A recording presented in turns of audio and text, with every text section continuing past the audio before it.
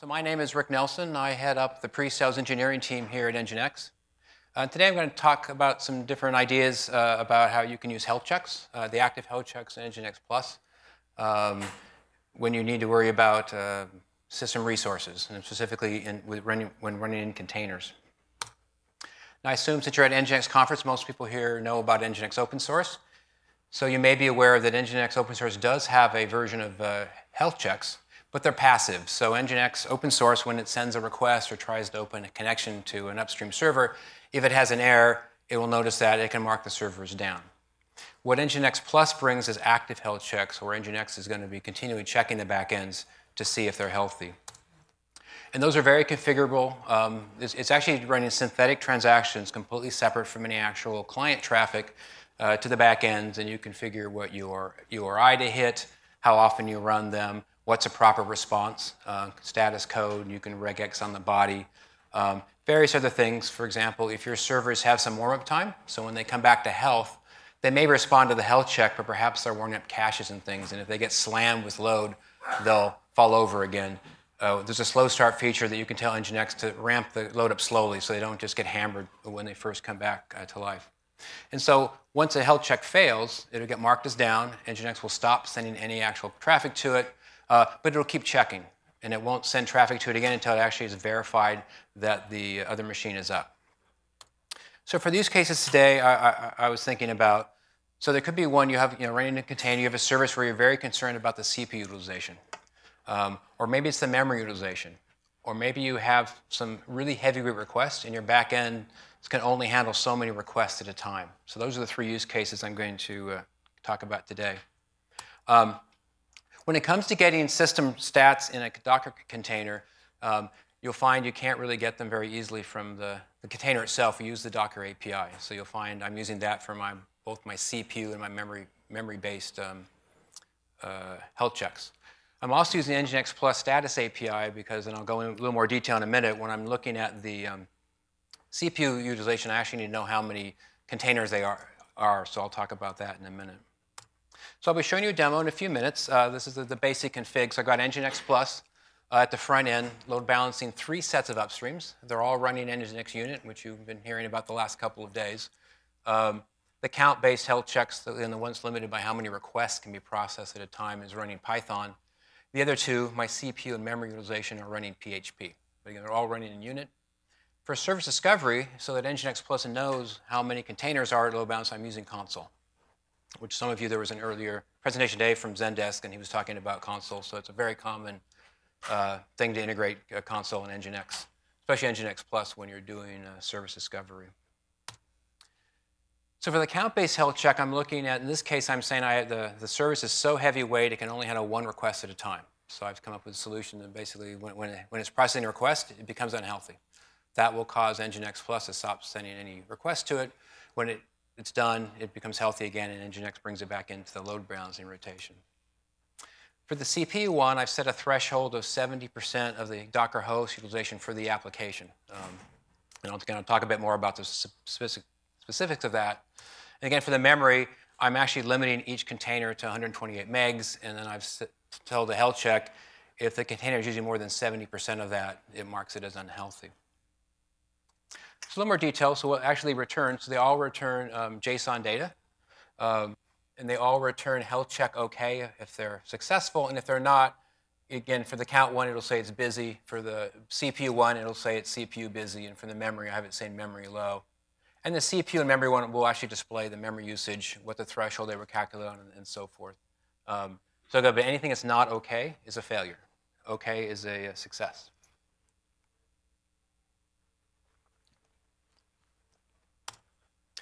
Again, let's go a little more detail. So for the count-based health check, I'm using a simple semaphore file.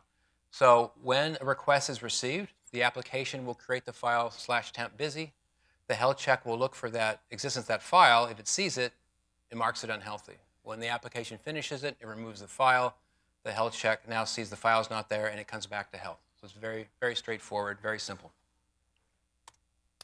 The CPU is a little more complicated. I don't know if you've ever gone into a container run top in a Docker container, but you'll find out you're seeing the Docker host. You can run in all 5 containers. You'll see they all say the same thing. So when I first went to do this, I actually discovered that I'd never actually looked before, and I said, oh, that's not good. But the Docker API does allow you to get that. So the container actually calls the host on the Docker API, and it can gather statistics about that container. But they're about that container's usage of the Docker host. So for each container, it says this container is using this much of the Docker hosts. So I set my threshold at 70% to say this whole application is allowed 70% of the Docker host. So I use, again, the Docker API, which I have to make 2 calls 1 second apart to gather the data to get the CPU utilization for the container. I use the NGINX Plus status API to find out how many containers they are. I divide that threshold by that number, and that tells me how much each container can have. So for example, if I have 1 container, that container can use 70% of the host. But if I had 2 containers, then each one can get 35% and so on. So as it scales, each one will be allowed a little less CPU. For the memory, again, a little bit different. I'm actually limiting it, because Docker makes this easy, to 128 megs. But I get the data, again, from this Docker status API to tell me how much memory is it using. I, again, chose 70% as my threshold. If the usage goes above 70, it marks it unhealthy. When it goes below 70, it becomes healthy again. So I'm going to briefly go through the configuration here. This will all be in Docker Hub after the conference. I'm not going to read through every line. And if you know NGINX, the configuration is fairly straightforward and quite minimal. So I haven't followed all the best practices. So if you ran this, some of you were sitting in the Amplify stuff. But Amplify would object to my configs and say I'm missing server names and all sorts, keep alive and all that kind of stuff. But I've kept it intentionally as few lines as possible and still made it clear. So here's where I define my upstreams. And I'm using the, if you see the resolver console valid 2 seconds, that tells me to use console as my DNS and dynamically re-resolve all domain names every 2 seconds. So I'm ignoring the time to live and just saying 2 seconds. I could make it 1 as well, but I thought 2 was good enough for this. And you'll see in each upstream where I have the server directive with the service parameter. That, again, ties us into console and gives us SRV record support. Because I'm using standard Docker, so it's going to map the ports, and that allows us to actually get the ports from DNS, not just the IP addresses. The lower one down, this is a match block. This is for NGINX Plus health checks. This tells the health check what is a valid response. So I've told it I want a 200, and I want to see the body starting with health check OK. Because as I showed you a couple slides ago, that tells me it's OK. So that's what I'm going to look for. If it doesn't see that, it marks it unhealthy. And in the right over here, I've defined our status API, which again I'm using to get the count of the number of containers. And I listen on port 8082. And anything that goes to /status will get me the raw JSON, which is what my program's using. Anything that goes to status HTML will get us our actual dashboard page, which some of you may have seen, which I'll show you in a minute. On the bottom there, oh, it's not used in this demo. I just have it in all my configs. I have enabled the upstream configuration API of NGINX Plus. Again, because I'm using DNS for service discovery, but we also have a push method where you can call using an API if you want to use service discovery that way. So now for my service blocks, I'm just going to go in kind of detail here. This one in the upper left is a special one I put in just for the demo. I wanted to be able to show you an unsuccessful health check.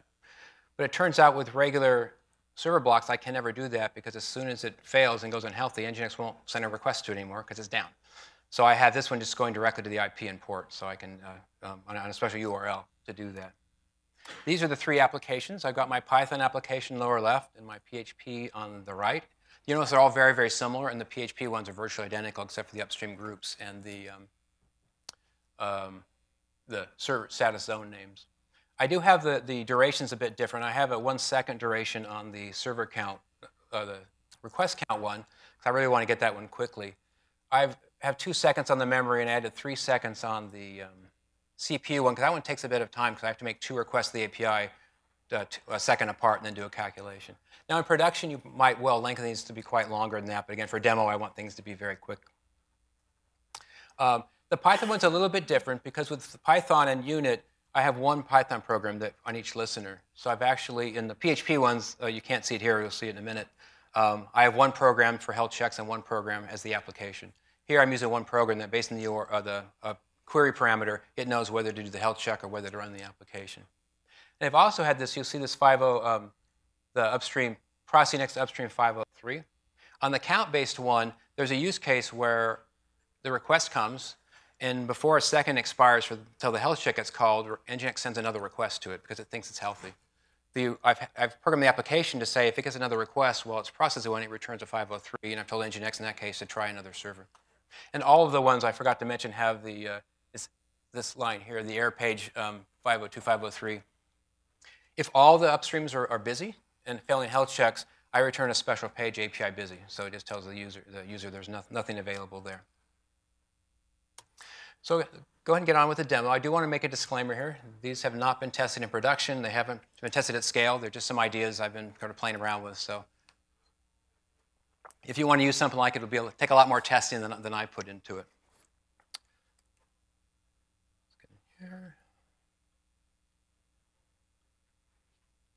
So hopefully people so they can see that. That's great here. So first, to make sure I have a clean environment, and I do. So I have no Docker containers here. So we'll go ahead and again, we're using Docker Compose. I'm using Docker Compose for everything, so I'll spin up some containers. Basically, the picture I showed you a minute ago, and we should have a bunch of containers now. We do. We should be able to see them in our the NGINX Plus status dashboard.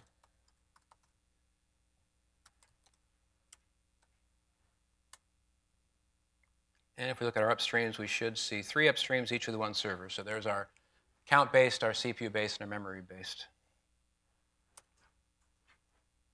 And I'm going to scale each up to 2, and we can see how the service discovery works with console. We'll see it's all automatic. I just hit return here, and we'll see in a couple of seconds they're going to magically appear over there. So it's very quick, and it's all automatic. I didn't have to do anything but basically point NGINX at it. So we can look at the different health checks. If we run a count-based health check, and I'm just going to port 8001 is the count-based ones. We'll see return the JSON I showed you earlier, so it said it's OK. And if we run it again, we'll see it's getting load balanced. If you look at the 2 outputs, you'll see the host has changed. That tells us it went to the different ones there. I'll be sure where I am here. Sorry.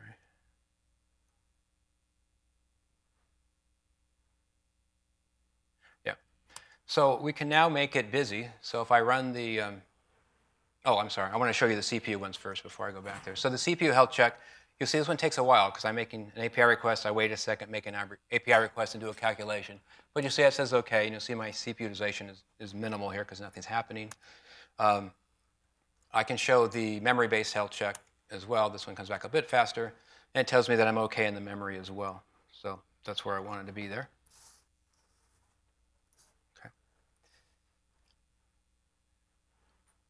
So now if we want to make one busy, so I have this program here that I run test count Python. That's going to create that semaphore file I talked about, and we'll see on the left here, we should see one of them go red pretty quickly. So by default, this does it, and it waits for 10 seconds, and we'll see in 10 seconds that it's going to come back to life.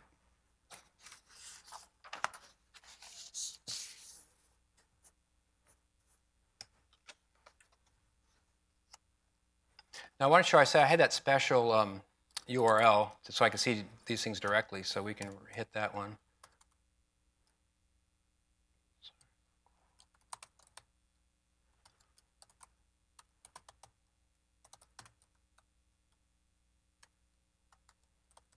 We're just passing the server name for one of those, so we can do the first one there.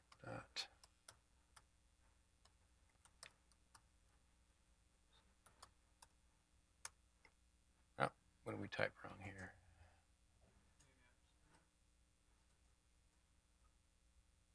Ah, thank you. There we go. So we see it the same. Again, in this case it's OK, so I can actually hit it either way.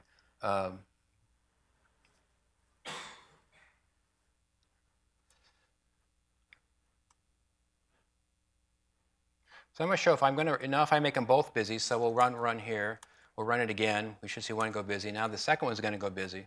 Now if I try again, we're going to get that special page I said that basically shows that they're all busy.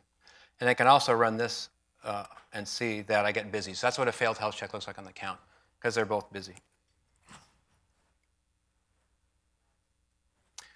So now I'm going to move on to the CPU-based health checks. And for that, I want to start out, I'm going to actually scale it back down to 1 to kind of show you the difference of what happens as we scale up and down on this.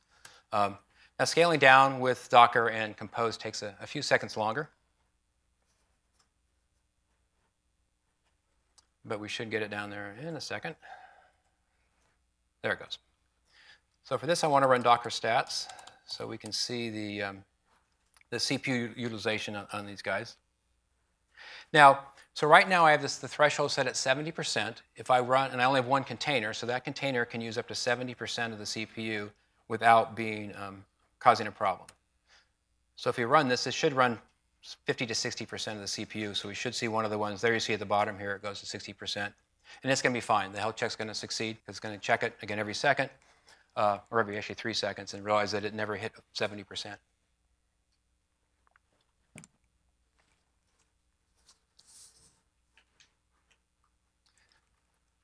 Okay. Now let's scale it back up to 2 again.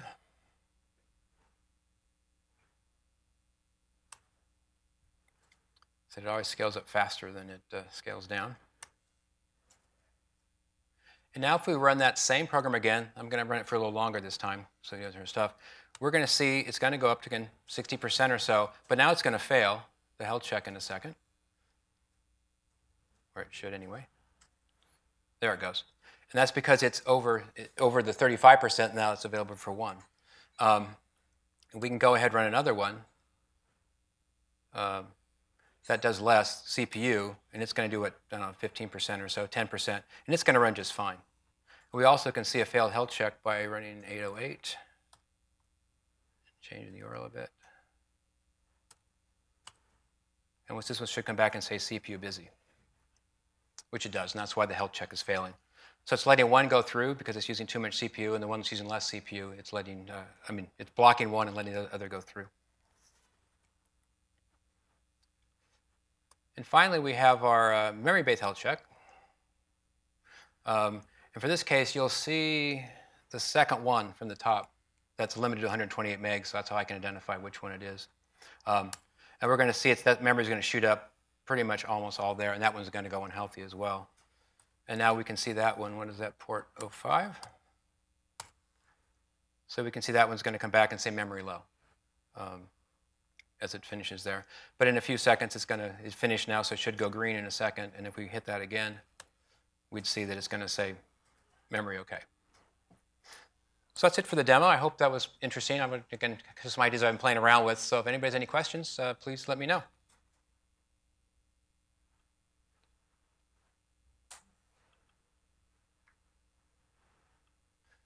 If not, then have a great day. Anybody want to come up afterwards? I'll be here.